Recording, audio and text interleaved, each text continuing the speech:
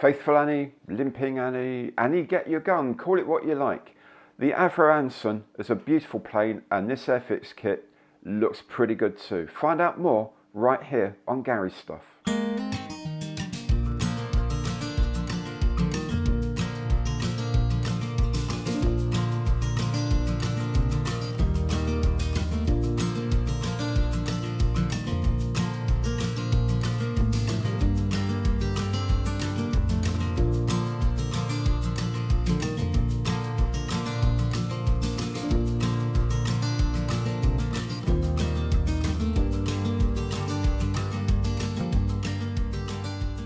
Hello there, I'm Gary, welcome to my channel, welcome back if you've been here before. So today is day one of the build of the brand new AVRO Anson in 1/48 scale from AIRFIX. I feel quite connected to this plane in many ways because I've seen so much of the design stuff. I've been able to chat with the designer, I've seen the pre-builds, I've talked to the guy who does the instructions, or guys who did all the research to get everything looking good and all of the decals.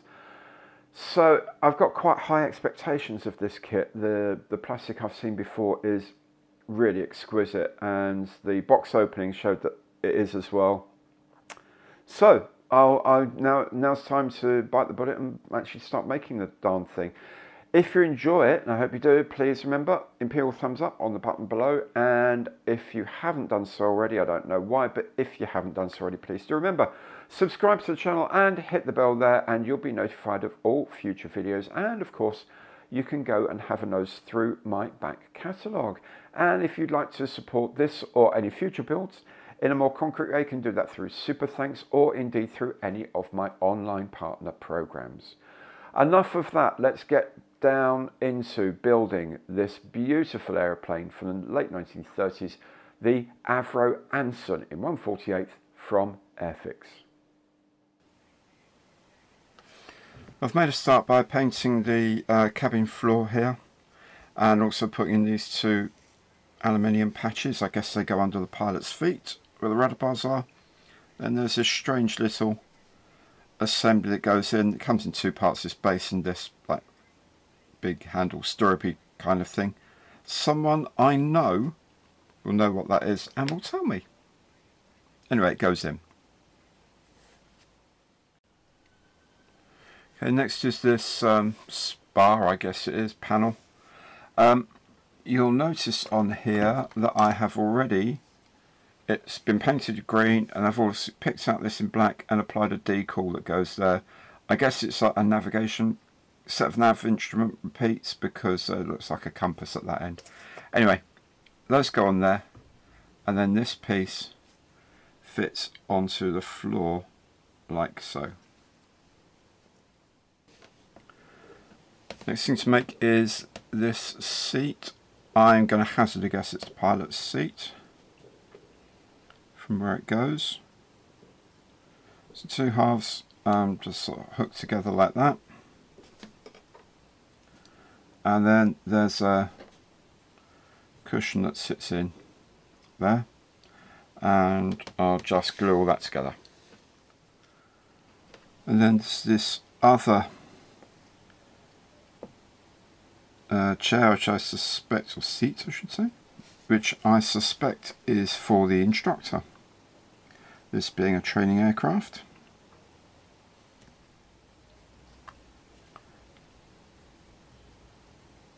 There we go.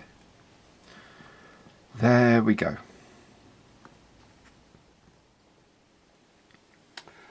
Right, so now I have made all the chairs according to the instructions, and I'll put them into the floor. So this one, assuming is the pilot seat here. Okay, it goes in there.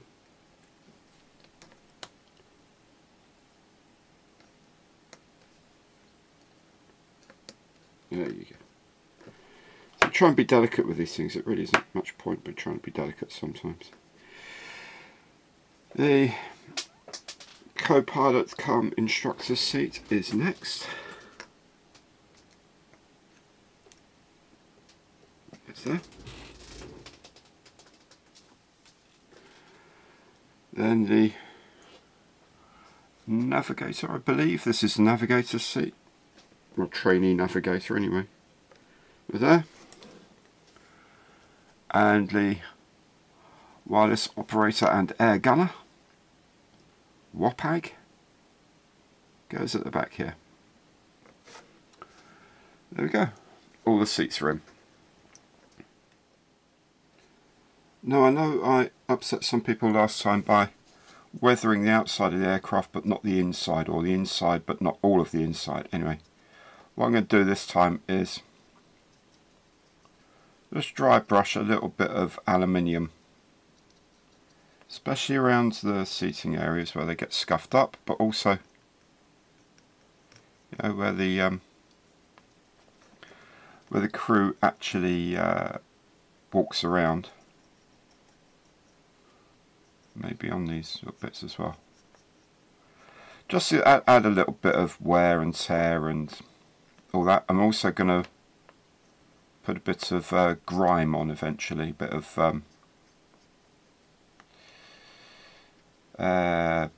mucky, dusty, oily stuff. Just so you know the cabin looks a bit worn, because you know the pilots came out this way to get it in and out, so eventually they're going to wear it down, I guess. There we go, that's probably enough. Now the researcher Luke and the designers Matt and I believe Jonathan have really gone to town on the interior decals here. So there's some little decals here. Now normally I would be saying to you, you know, what are you bothering with these for? But the Anson does have so much glass, or plastic, so much transparency around it that you actually might see these. So it's not just them being, you know, real completionists and, you know, it was you will probably be able to see these. I don't know what they are. I think they're boxes for flares or something like that. I don't know. I don't know what these are. But they have these little yellowy decals on, and I think they need to go on. Okay, wondering, you know, worrying about which way round these goes is probably a bit more a me problem than a them problem. But, you know, this is a training station. And I suspect their attitude was, well, you know, you're in the Royal Air Force now, chaps, may as well get it right as you're training. Get the alignments all nicely done. And so they would. On an operational squadron, they probably wouldn't care. They just chuck stuff in there and they know what it is, where it is, but who knows. Anyway, they're done. It's actually looking nice. Right. And the next thing that goes in is this main spar. That's it, fits in very nicely. Now at this end, at the sharp end as it were, we can put the pilot's control column in. Now this being a training aircraft, you can have another control column here for the instructor, but instead we're going to blank this off. My thought is that by the time this aircraft routes a trials unit, this is the Australian one is a camouflage trials unit, remember, pretty much hope that the chap in the left hand seat here knows what he's up to already, so we don't really need to be dual control. That's my thought anyway. Next we're going to put in this side structure, the actual sort of space frame these days. We call it space frame these days, no doubt. Tubular steel construction that was the sort of the backbone of the aircraft, really. There's a small point here that needs to go in. It hooks over the spar here. It hooks over the spar here, and then at this end there's a tab that goes on the underside of the cockpit. So just take your time and line all those up. And in tribute to the designers and possibly the test shots and all the rebuilds and da-di-da-di-da, but anyway, I like to think they got this right first time. So that pin's in, that's hooked over there, that's hooked over there, that's tucked under there, and it all went in like 20 seconds. Now they do provide, I think this is my favourite part of the entire kit. I mean, they spent ages designing this kit and getting all the engineering done, which is fantastic, but I'm sorry guys, but this is my favourite bit. There's a copy of the pilot's notes as a decal, a transfer, the front page of the pilot's notes. Now, every type of aircraft in the RAF would have pilot's notes for it. It tells you how fast you can go in all sorts of conditions, its takeoff run and all the weights. It's like the technical handbook for the aircraft, called the pilot's notes. This being a training aircraft, of course, you'd have the pilot's notes in it. So what I've done is I've got the decal and I've put it onto just a strip of card because I want to sort of make it look a bit bulkier than just a decal on the desk.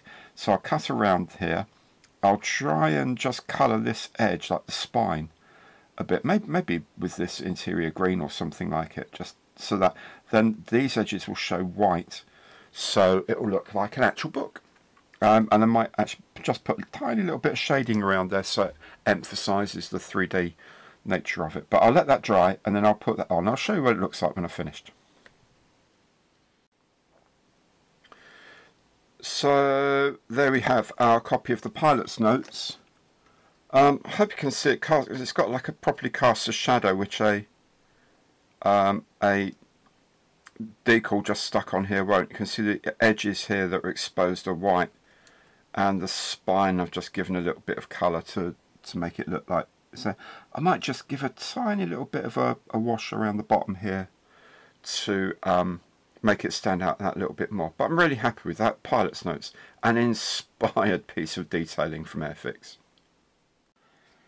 Just a quick recap on the weathering and mucking about I've been doing on the inside here.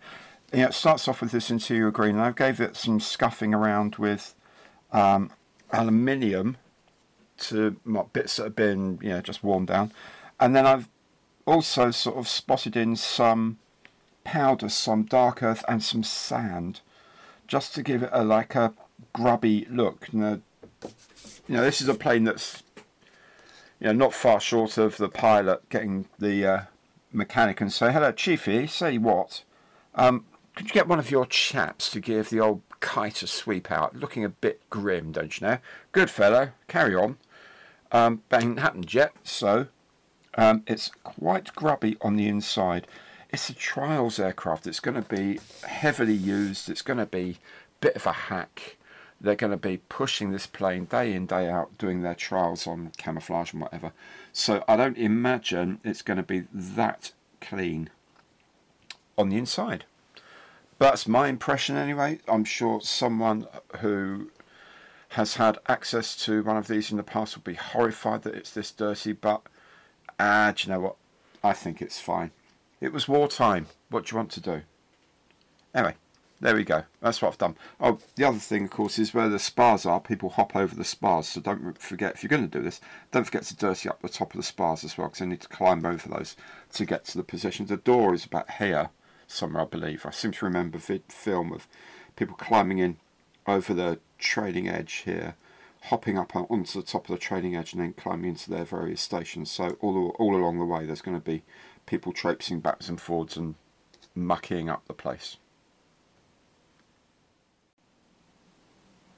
And so there it is with the piece stuck in the office. The desk sits up against this edge here and also sort of hooks into the top of the bar here under this junction, so it's really nice and secure.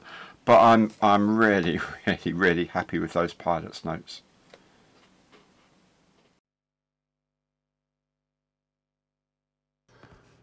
So here are the decals on the instrument panel, and do you know what? I'm not all that impressed. I mean, these two here are supposed to be on raised up bits of instrument, and then there's a massive great big flat area of nothing. Then there's more instruments, one of which is raised up. some of which have got bezels. It's a lot of decal fix and decal solution. I'm sure they could have arranged this in a better way. I mean, these two here could have probably have been separate decals, as could these. They would have sat better than the main instrument panel could have sat there. This whole big space here is just a space of nothing between two high points. Really, really not very good, I'm afraid. I don't know why they did it this way.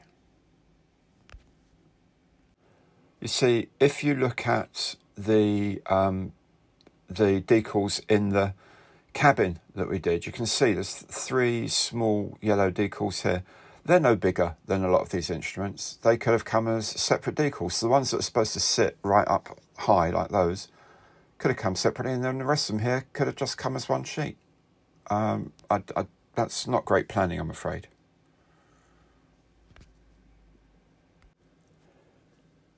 Similarly, the radio decals, there's a huge, great big lump in the middle of these, and these buttons and things. They really, really don't suit decals at all well. It would have been a lot better, frankly, it would have been a lot better just to have flat faces and put the decals on as they are.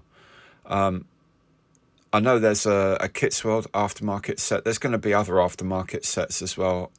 To be honest, I think it's probably best to shave these down, file them flat, and get a set from aftermarket, and that will then look decent.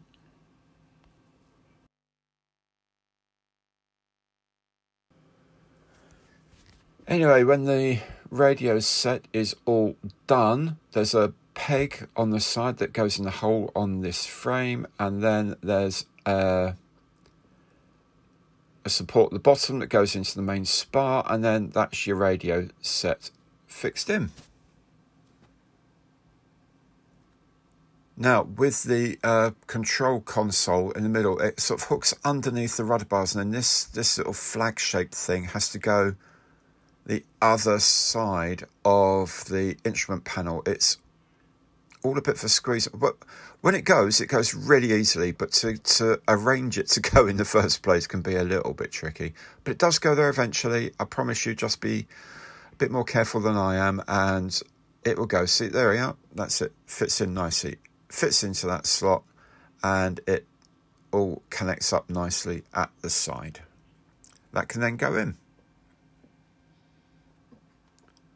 And to fit the thing, there's a round peg and a rectangular peg. There's a round hole and a rectangular hole. Fantastic. Couldn't be simpler. It does go in quite nicely. And then there's also on the side, on the space frame over here, there's a support which supports the rudder bars. There's another one over the other side as well. So that needs to go in. And then that's the control panel sitting in place.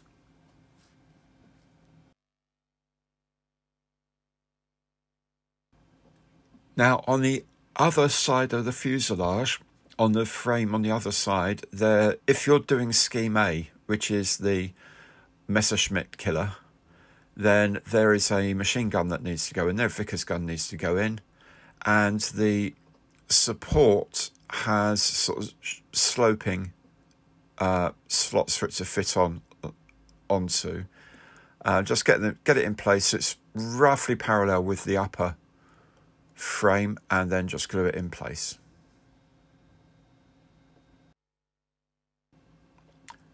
Also, what I've done is I've painted the gun in black, they suggested, but then I have given it a dry brush with aluminium just to bring up the edges, and it's quite a high contrast so that you can see it from the outside.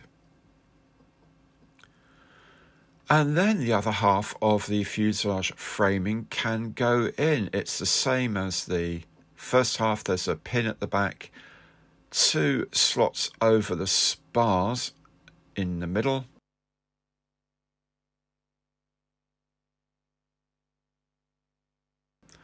And at the front, there's the connection for the rudder, support for the rudder bar.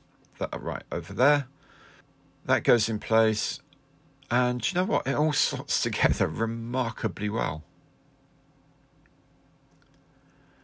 Then the top piece can go in. Now this is going to be a bit tricky because there's a lot to fit together. First, it slots in together at the front, but it also supports the post of the navigator's desk. Then it sits over the frame in the middle, but then there's the radio operator's desk. That's got a post, and that needs to fit in as well. So it takes a bit of fiddling around and lifting and pushing and pulling and all the rest of it to get in.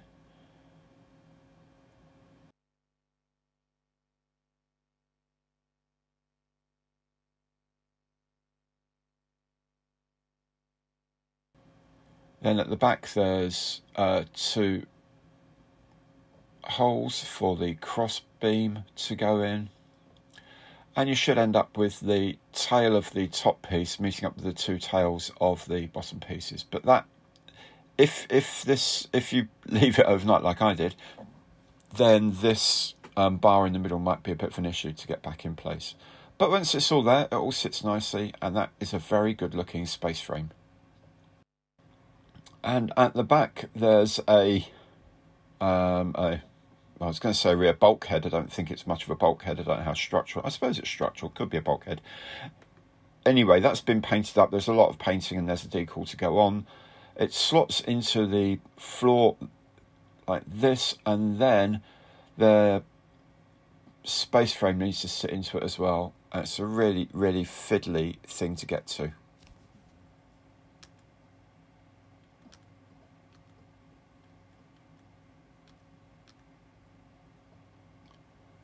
But hopefully you can now see that the frames on the top and the side sit in a hole on each side of this rear bulkhead. And it sort of doesn't seem to sit absolutely vertically, which is a bit weird. And it doesn't seem to sit completely back against the tailpiece there. But we'll see how we go. If you're doing Scheme A, then you'll need to mount an extra machine gun up here.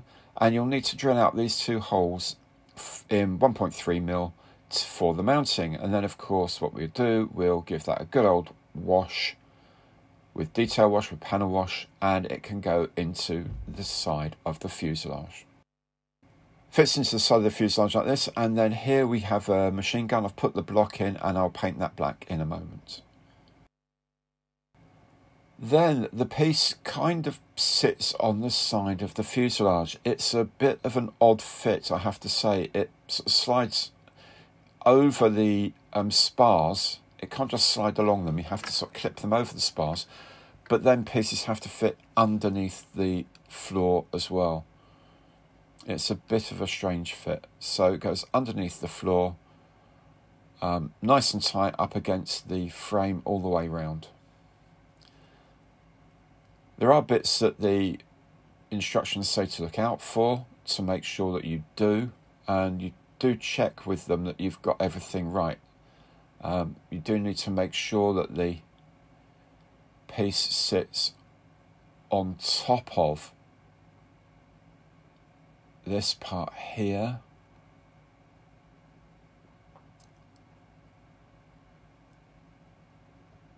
And you need to make sure that these walls are properly cinched in against the bit on the spar there. You can see so a bit of glue in there, and that will help that out. Now the rear turret fairing, there's just 3 pieces here. There's the mounting plate, there's a channel for the gun, and there's a bulkhead that's painted in a very pretty reddish brown. So all of that needs to go into the fuselage. Now the bulkhead fits up against a line on the fuselage, like so. And the gun channel probably needs to match up with that slot in the upper fuselage as well. And the front of the mounting sits on the bulkhead we did earlier. So just make sure all these bits are lined up. Now I've put in this piece of transparency here. What I really like is that it clips in, so it doesn't just sort of sit here waiting for you to mess it up. It actually clips into place. So I've painted the backs in red, yellow and green, and then painted silver on the back as well. And they look fine. I'll mask those off for painting later, but I do like the way you can see here these little clips that hold it in place. So when the fuselage halves go together, they're going to sit absolutely in the right spot. Right, so I've put in a small window at the front. I've put in the sides here. I've given everything a wash. Then these bits I've painted black, and I've given them a white dry brushing to bring out the detail. So it's ready to go in, and then it goes in the same way as before, except this time, of course, you've got to click in all these alignment holes. So start from one end is my advice. Get it roughly in place, and start from one end, and make sure all the bits are going in properly. Now on the roof we have to drill another hole, and the hole is tiny. It's right next to this alignment slot for one of the interior panels. Can you just see this tiny black spot? That allegedly is the pilot hole for a 1.3mm drill. So we'll drill that out. Hopefully it will go roughly in the right place. I'm guessing this is for an aerial or something like that in the future. There we go. 1.3mm. Why they couldn't do that themselves, I'm not entirely sure.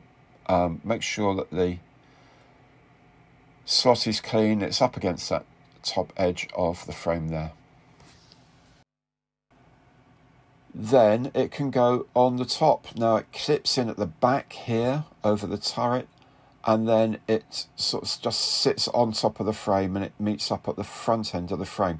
Now what I suggest you do is glue up the back first and get that absolutely set, and then when it's good, bend the part over the top of the frame and glue it at the front. Then when everything's done, what you can do is put on the base. Now this slots in at the back, and oh my goodness, would you look at that fit. Absolutely amazing fit. That's a nice piece of engineering, a nice piece of manufacture. So we'll close up what gaps there are, tape everything together, glue it up. So that's the plane done. I'll leave it to set up overnight. That went pretty much better than I had hoped, actually, having seen how complex all the parts are, how many parts there are for the interior, and the fact you've got a space frame and then the outer shell around it as well. I really thought, oh, this is going to be, even with designers that they have these days and CAD programs, this is going to be a nightmare. But it went together, I mean, spectacularly well. Beautiful detail. The only thing I really wish is they'd done better decals for the instrument panel and for the radios. But look, if you're going to buy one of these, then really seriously think about getting an aftermarket set. Just shave down the faces of where the instrument panels and the radio kit goes, put 3D printed ones on, and they're going to look amazing. Otherwise, they're going to be you're going to spend a lot of time getting an okay result. Anyway, other than that, everything is looking tickety-boo and hunky-dory. So do please come back for the next part of the build, which will be obviously the wings, engines, and so on and so forth, and get it up to getting it ready to paint. If you haven't done so already, please do subscribe to the channel, hit the bell so you get all the notifications of future videos. And of course, anything on my channel you see, if you like it, give it the imperial thumbs up on the like button. It doesn't cost you anything to do that, but it helps me enormously play the YouTube algorithm. Thank you so much for watching. I really hope to see you again very soon. Goodbye.